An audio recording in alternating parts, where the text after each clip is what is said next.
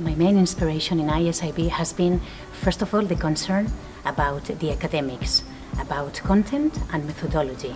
And then starting from there, everything. I've also seen a deep concern about children and well-rounded and balanced personalities and how to help them get on with their peers. In particular, in connection with the academics, what I liked very much was this emphasis and this reward and this encouragement to read. We have learned a lot of authors. My children have also started to read the classics, and that's thanks to the teachers and their suggestions. We have also been able to buy books and order from different publishing houses, and that's also that we are very, very thankful for. I think a combination of reasons make ISIB special. First of all is this community feeling. It feels like another family where you're going to get all the support if you have an academic or maybe another type of problem.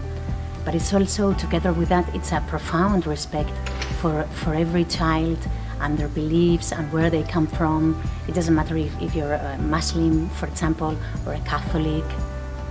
And we families feel very, very thankful for that.